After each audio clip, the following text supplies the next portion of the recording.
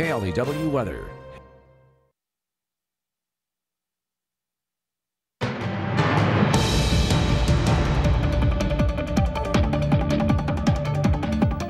Tonight on KLEW News Live at 6, as more people take to the water during these hot days, we turn to local lifeguards on how to recognize the signs of drowning.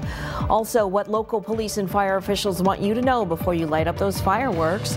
And get ready, the LC Valley in our region in the red, and we're staying there as a record-breaking heat wave on the way.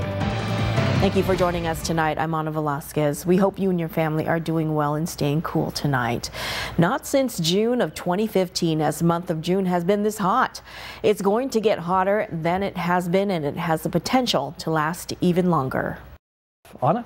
All right, and thank you for joining us tonight for KLEW News Live at 6. Have a great evening, and then we'll see you back here at 11.